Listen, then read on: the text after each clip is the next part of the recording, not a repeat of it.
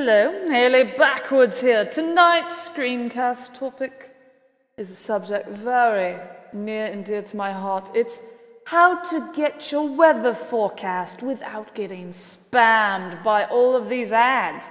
You know what I'm talking about if you've been to these commercial websites, you know, with the commercial weather places. So today I'm going to discuss weather.gov, G-O-V, with you, and what kind of information you can get that they've buried that you may not even know is there. So first, how do you get your local forecast? Well, you can punch it in right here, punch in your zip code. You can zoom into an area and this will take you to the local office. And then you can go down and select a city.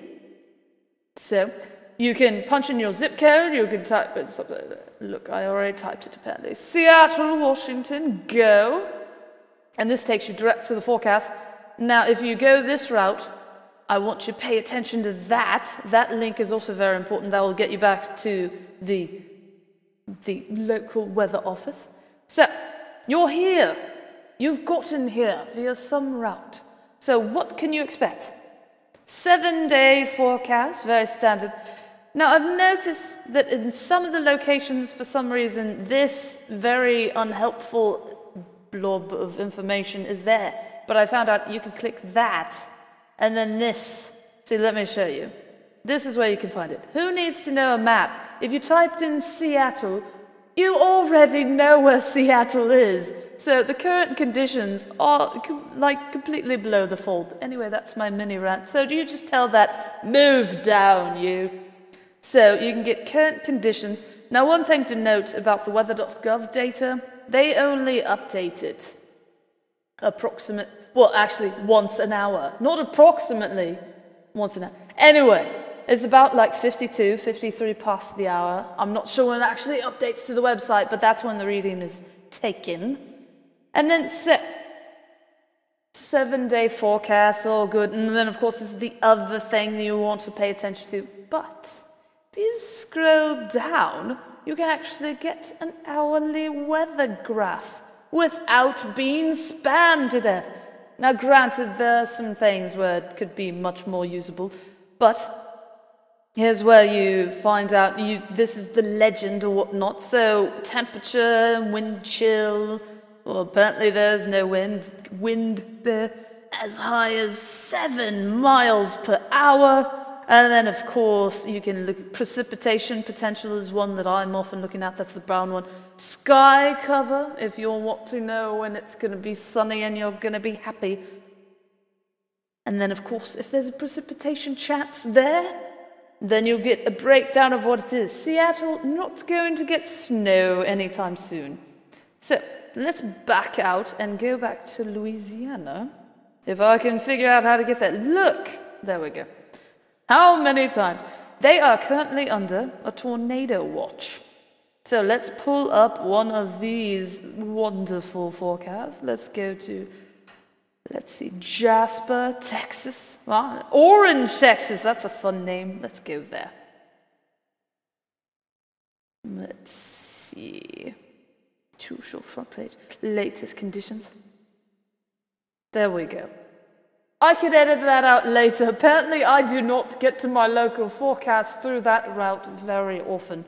By the way, tip, you just go to the address bar, type in weather.gov/your zip code. That's the quickest way to get it, really. Anyway, so they have apparently not in Orange, Texas. That was very bad. Let's go back. There we go. Okay, I should have done that instead. Why I show you this one is because for this area, they are actually actively in a tornado watch. This is one of the important areas to watch, as it'll tell you your hazardous weather conditions, and then you can click on it to read more information. So yeah, one more tip. View yesterday's weather. I have not actually been there, but I was going to tell you about the 3-day history. And apparently, this is the problem with doing it live right now. We're just going to go like that. Okay, yesterday, giving you locations and stuff. Past weather, let's try that. Anyway, let me show you I'll look at that later. 3-day history, this is the fun one.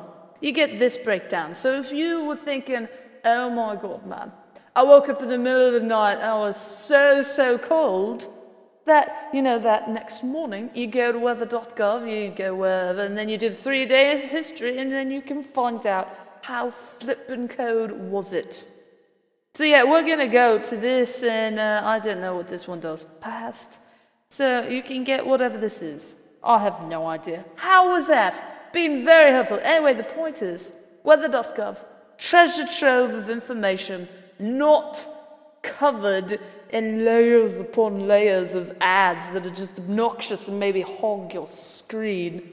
But the point is, they tend to bury it. Like, who's going to scroll down there necessarily and say, oh, hourly weather graph? I am embarrassed at how long it took me to actually notice that. In fact, I think somebody else told me about it, so I never noticed it, Anyway, so I hope this has been helpful. Oh, wait. I hope this is going to be even more helpful. Let's look at radar. Radar's another good one. Here's one thing that you want to learn how to do. Loop. Because why do you want to loop? Not all storms travel in the same direction, so you can't just look at a static radar image. Now, in this case, it looks like it's basically booking east. But in a lot of cases, it's not. So if you were to just look at a static image of the radar, you might be fooled into thinking, oh, I'm not going to be in it, when in fact you will. And also, if you happen to know what these things are, you can look at the storm relative velocity and the base velocity. Yeah, no tornadoes currently, so I can't show you. Now, one big problem, in my opinion, is that the weather.gov images they have in this specific place are not very high res, so you're not going to be able to see, like, very detailed. Anyway, quick breakdown. Storm relative versus base, because I read this and I'm not sure I still understand it. Base velocity is just the direction of the winds, period. But somehow, storm relative velocity is able to take into account the storm, like if you've got a little supercell and it's going here, or something, it's able to take that into account and it subtracts it from the velocity thing. And the point of that is sometimes there's a mesocyclone or whatever, little rotation couplet that might not be really immediately obvious to the human eye when you're looking at the base velocity, whereas it would be suddenly, oh my God, tornado, if you're looking at the storm relative velocity. Anyway, now I hope this has been helpful or something. Yeah, and you can also go to adjacent radars. As you can see, I'm still on base velocity or storm relative. And there's other ones too you can look at. And frankly, I do not know what the difference is between composite reflectivity and base reflectivity. So, yeah, whatever. Weather.gov, you should hang out there because, your taxes go to it, man. And your taxes should continue to go to it because they're the people who are actually, issuing the watches and the warnings. It's the commercial providers are saying, hey, we're going to take this data and cover ads in it. Yeah. Anyway. So, I don't know, if you have questions, leave me a comment or something. I never know how to end these things, so I just have to eventually say, and that's the end.